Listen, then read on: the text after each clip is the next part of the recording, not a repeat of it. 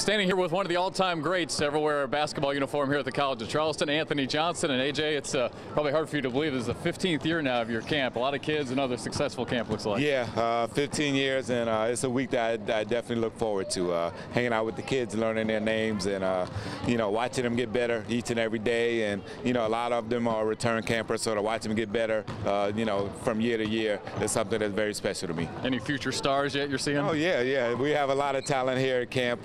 We do a good job of bringing in and attracting some of the best youth in the area. So we do have a lot of future stars, and look forward to see how their careers go.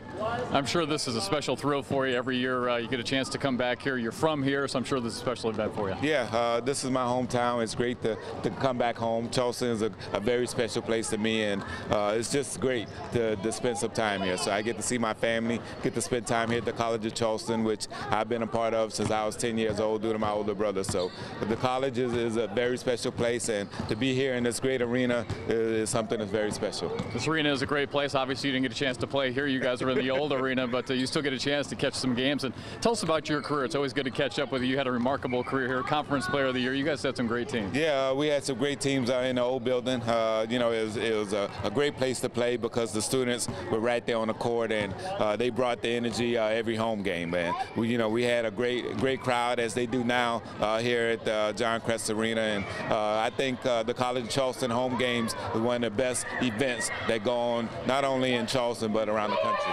Yeah, this is a real special place for basketball, and like I say, it's really kind of one of the hidden gems here of Charleston, because you come in here, I think a lot of people the first time they come to this arena, they're shocked at how beautiful it is and how loud it gets. Yeah, just walking from the street, you wouldn't even really know that it is a basketball arena here, but it's very special. They did a great job of building a great facility, and it's just a great place for the athletes today to kind of grow and get to play in somewhere that's as great as it is. I know coaching is a big passion of yours. I know it's something that you want to try and continue doing, but first, after the College of Charleston, you went to the NBA. Parts of 13 years in the NBA, had a great career. Yeah, being one of the best players in the world is something that was very special to me. To achieve that goal for 13 years, it really says a lot, and I've just been blessed by the big man upstairs. So to play 13 years is something that a lot of people can't really say, but I prided myself on being one of the best 400 players in the world.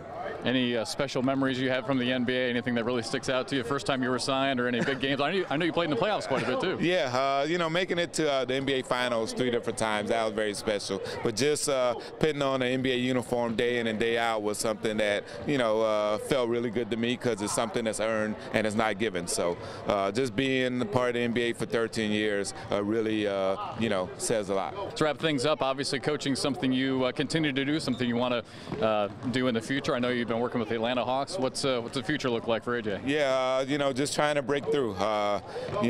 Have a couple interviews lined up here in the next couple of months, but it's been a little bit more difficult than I expected, but at the same time, anything is worth having, is worth working for. So I'm just going to try to stay patient, work as hard as I can, and hopefully opportunity will break for me. Now, do you prefer coaching at the NBA level or the college level? Because in the college level you get the whole recruiting aspect. Yeah, I interviewed for the job, and it's something that college is definitely on the radar, but I would probably have to say, just being a part of the NBA the past 15 years, I think that's where I would like to break through for the most part. But college is definitely not something that I'm going to rule out in the future. I've been to a couple events as far as recruiting, and been to the Peace Jam, and I worked the high school camp with the NBA. So I've been around the college game a little bit, but I would have to say my preference probably is the NBA game. Well, we'll let you get back. I know you got 200 kids here behind you at this camp. I tell you, I got to commend you, because I've never seen one man command the attention of 200 9 and 10-year-olds. You're doing a good job. Thank you. It's 15 years in the making.